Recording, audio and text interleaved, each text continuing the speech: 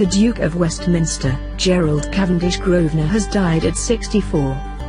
The close friend of the royal family died on Tuesday afternoon, having suddenly become ill. He had been transferred from his Abstead estate in Lancashire to the Royal Preston Hospital in Lancashire.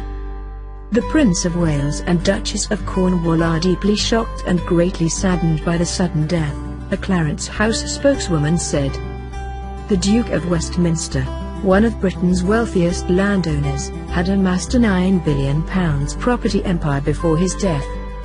Described in the media as a property billionaire, he owned large swathes of Cheshire as well as a huge property portfolio across London.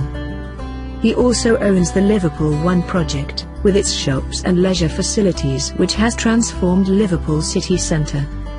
The Duke's Eton estate management team is also responsible for the Halkin estate.